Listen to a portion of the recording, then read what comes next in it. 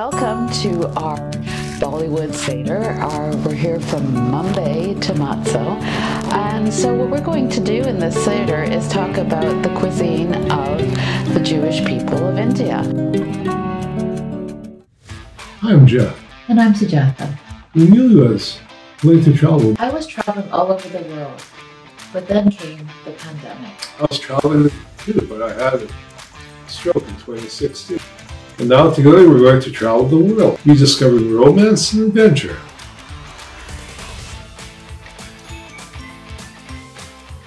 It's the year 5784 in the Hebrew calendar. Passover, the night where the dinner is held, is called the Seder. Tribal standards. We're all We gather commemorating the exodus of the ancient Israelites from the land of Egypt, which is called in Hebrew Mitzrayim.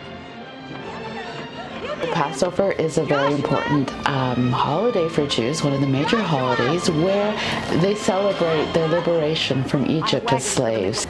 It takes on a little bit of a different meaning when you're in India, and I'm going to talk about, for our Seder, we've prepared many of the Ashkenazi favorites, like we have Matzo balls, and we have matzah crackers, and we have gefilte fish. With gefilte fish being the flaky fish that's put into meatballs and just put in a brine. But we've done some of the Indian classics. So there's three different Indian communities that we'll be celebrating. The first one is Cochin. So Cochin is in the southwest of India on the coast, and this is the oldest Jewish community in all of India. We don't know when they came here, but they were at least there at 1200 AD. And the other thing is Cochin has another Jewish community, which is they call the Pardeshi Jews. When the Jews were expelled from Spain in 1492, a lot of them came to Cochin, and so there's two different communities. And so what I did was a kofta fish curry, and what you notice in this is there's lots of spices. We're in the south of India. This is where spices come from, so it is very spicy. It's full, it's just loaded with about 10 different spices, and it's quite amazing. So that's the other community that we're looking at is the Bene Israel.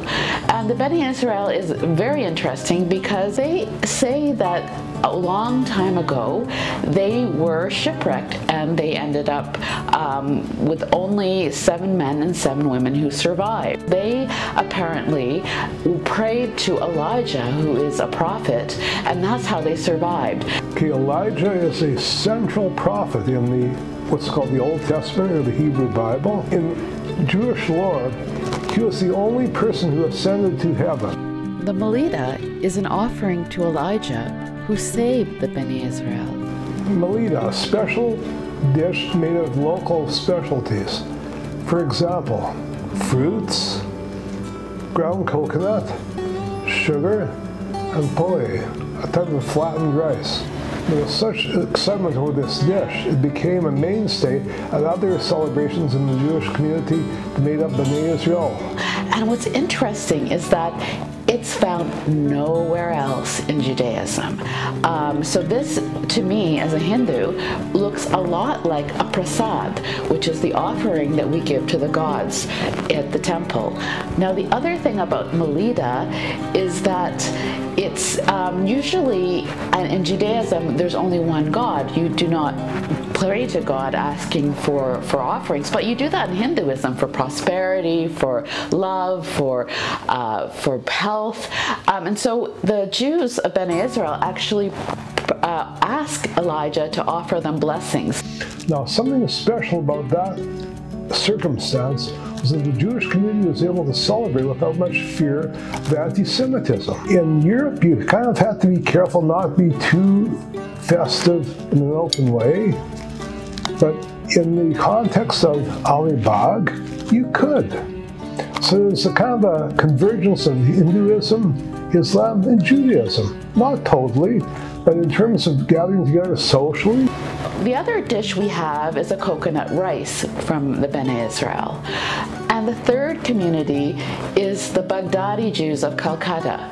And what's interesting about the Baghdadi Jews is they're more recent. I mean, by recent, I mean more like the 18th or 19th century that they came with British colonialization. And so they came from the Middle East as well. And so they don't have a lot of the spices. They have a little bit of turmeric. But they don't really go into cumin or cardamom or anything.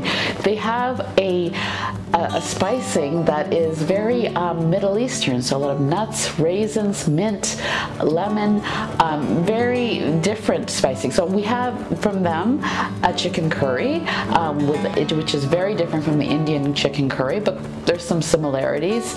And the other dish we have is stuffed vegetables, so stuffed tomatoes, which is very much something you'd find in the Middle East, except they put turmeric in it and they put other things. Instead of beef or lamb, they're using chicken. An essential part of the Seder is the Seder plate. Different things on this plate mean different themes in the Jewish experience in the ancient period.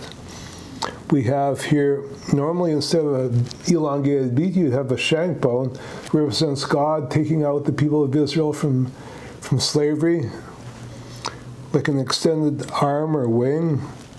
You have over here a combination of things called heroset, which represents mortar for the bricks of the slaves that were working in ancient Egypt.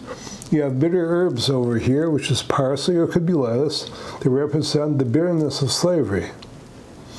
And the egg is rather mysterious because it depicts in a certain way almost coming alive at springtime, life itself. Or because it's roundish, it represents also a cycle of life, a cyclical existence. We have horseradish, which is called chain, which represents bitterness, the slavery experience. And the matzah itself, according to the legend, when the Israelites left Egypt, they had no time to prepare actual leavened bread. So you can just ask yourself, which do you prefer better? Do you prefer the Ashkenazi, the European Jewish food, or the Indian Jewish food?